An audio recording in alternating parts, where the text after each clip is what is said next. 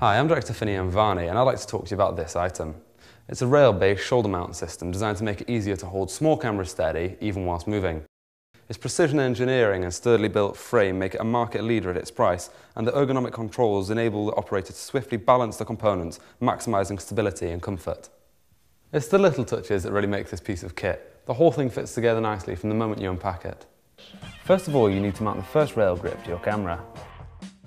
The grip accommodates both the 5 and 7mm universal screw threads. Most cameras use the smaller 5mm thread, which will screw directly into the base of your camera. Use a screwdriver to ensure your camera is securely attached. Now you can slide the rails through the holes, using the tightening adjustments to lock them in place.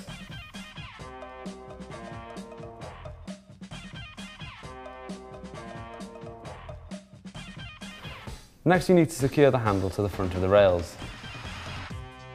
Simply slide the handle bracket over the rails and secure as demonstrated. The handles feature an intelligent ratcheted design, meaning you can lock them into place securely. The final piece you need to attach is the shoulder mount and chest rest. Slide the rails through the holes like with the first rail grip and secure similarly.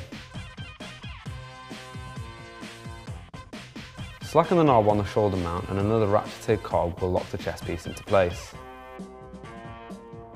Now listen to me, boy. We have trouble in France.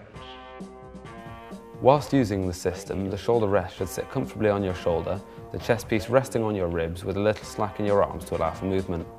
In this position, the camera should naturally be horizontal and face straight ahead.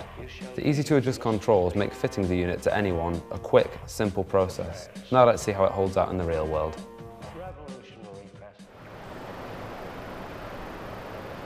Welcome to Kirkham Priory, an Augustinian establishment set up by Walter Le Spec, living in Helmsley, in the early part of the 12th century.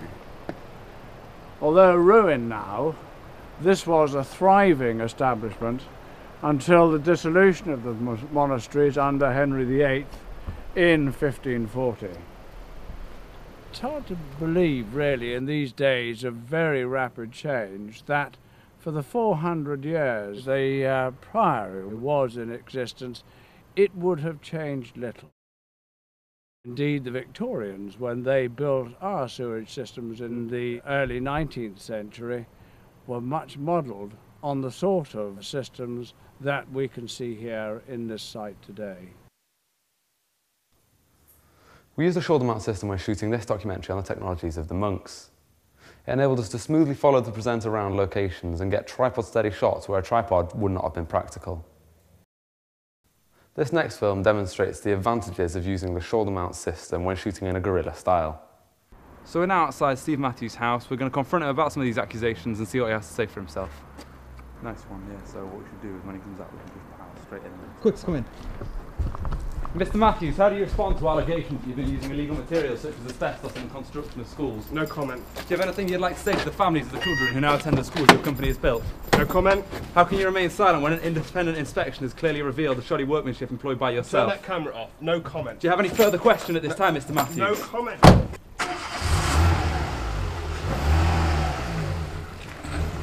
Mr. Matthews, thank you very much for your time.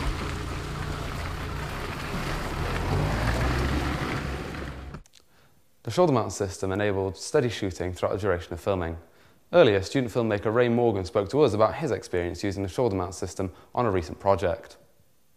Right, so we used this particular piece of kit on a recent shoot for a university project. We decided to do a music video, and it really kind of came into its own while we were moving around the party. It was very, very handy in terms of being able to use the smaller camera on this as opposed to setting up a tripod for every single shot. We also were able to kind of cruise around the party and really, pick up the vibe of the place and make it look as though it was a guest at the party that was moving around the house.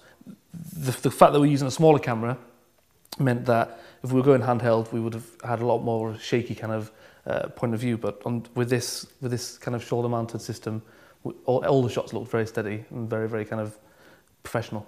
I really would recommend, for its price, in the kind of range that it's in, it's a perfect piece of kit. Not only is it extremely well engineered, it's very easy to use, very ergonomic, very intuitive. The design is simplistic, you also find that if you need to make any alterations while you're actually filming, you can do this without sacrificing the shot. So with literally dozens of uses across a spectrum of genres, this really is a quintessential piece of kit for any budding filmmaker. Thank you and goodbye.